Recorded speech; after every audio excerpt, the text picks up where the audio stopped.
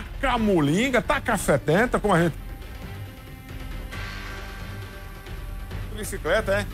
Mercadinho Novo Milênio 2. Temos matéria, Tina?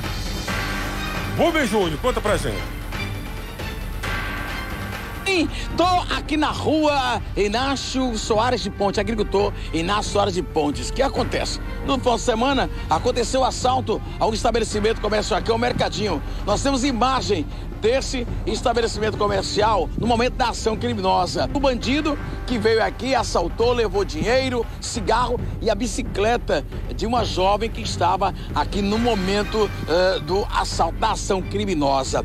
O pilantra foi identificado, a polícia está de posse, inclusive, da identificação dele. Já sabe de quem se trata. E é questão de horas a prisão desse vagabundo que esteve aqui fazendo esse assalto.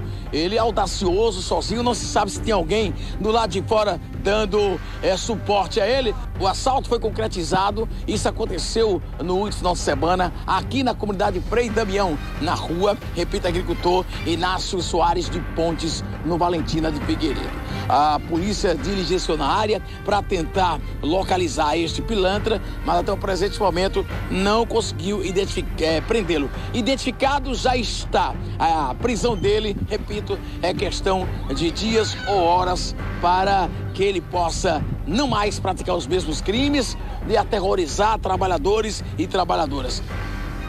Olha que lamentável, né? Olha, meu amigo, que dá o